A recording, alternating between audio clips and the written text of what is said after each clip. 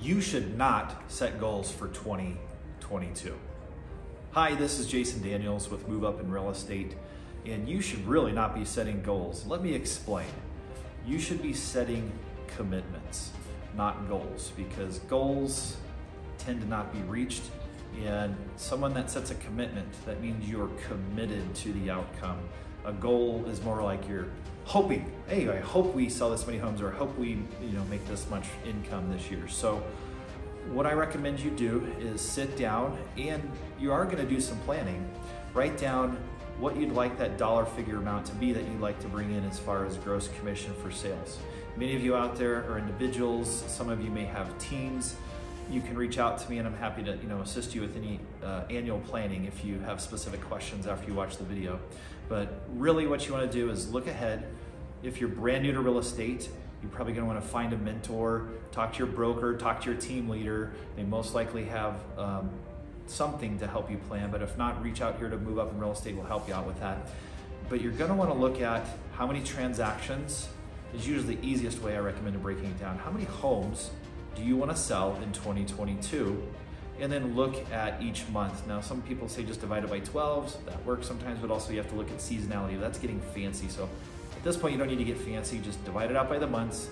And then what you want to do is create not milestones, but we call them micro commitments. And that breaks it down to what are you doing from a monthly basis after, set your annual goal, monthly goal, break it down into weekly and then daily. What are you doing on a daily basis? Those are the things that you need to commit to. You need to show up, whether it's phone calls, whether it's meeting people for lunch or coffee, however you want to structure your business, that's what you want to do is micro commitments and really stay focused in increments of 90 days. We follow EOS. It's a system that was created by a gentleman named Gino Wickman. You can Google that, learn more about that. It'll help you get really organized, especially if you do have a team or a brokerage. But you want to take a look at that 90-day window. You want to plan for the whole year, but you really want to sit down and plan for that first 3 months of the year and break down your daily activities. And then you can make sure you have a tracking mechanism that you're following up to keep yourself accountable. I recommend you get a mentor or a real estate coach or someone that you can report to that can help keep you accountable to your commitments, because if you don't have anyone to help you stay accountable, most people, even myself, end up not hitting those commitments. So take a look, if you're an experienced agent, take a look at what you did in the previous year and determine, do you want to increase it by 50%? Do you want to double it? Do you want to triple exit, like 3 times what you did last year? And then you need to really come up with some strategies around how you're going to do that. You can't just wish and say, oh, I did 20 transactions this year and I'd like to do 80. So it's really important to set commitments that are SMART, that that's an acronym for specific, measurable, attainable, realistic, and trackable. Again, that's a really important acronym to remember when you're setting your goals. Another exercise that we like to do for planning is called the SWOT exercise. It's SWOT, and that stands for strengths, weaknesses, opportunities, and threats. So you're gonna write down what are your current strengths internally in your company, or if it's just yourself, what are your strengths in the business? You're also gonna look at your weaknesses, either in yourself if you're an individual agent, or in your business. What are the current weaknesses internally?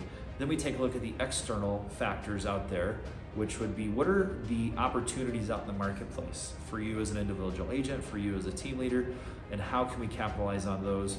And then finally, you want to look at what are your threats? What's your competition? Normally, we don't necessarily worry about what your competition's doing, but we just need to know where they're at and know if there's any potential threats, not just from competition, but the market, other industries, the technology sectors coming into play, and how does that affect you? So it just gives you a global picture of all that. And then lastly, you want to decide what are your pillars of your business? And we've talked about this before. One could be referrals from your sphere or past clients. One could be internet leads that you buy from Realtor.com, Zillow, other referral partners out there. It could be from farming, it could be from door knocking, circle prospecting, whatever those are. I recommend that you pick at least 3 so you can be diverse, and then just master those. You don't need to change that up, and stay committed. The word here is committed. You want to stay committed to those instead of, hey, this month we're going to try this month we're going to try that. I promise you, you will double your production if you just go deeper on the areas that you know you can do well in than going wide and trying to try too many things if you don't have the hours or the finances to do that. So these are just a few small tips. Don't set goals for 2022, make commitments. If you have any questions, please reach out to me. You can message me here. All the information is below or on the page. So I wish you the best of luck, but really, luck is just hard work dressed in overalls. That's a quote from Henry Ford. Have a happy holidays, have a happy new year, and plan for commitments in 2022.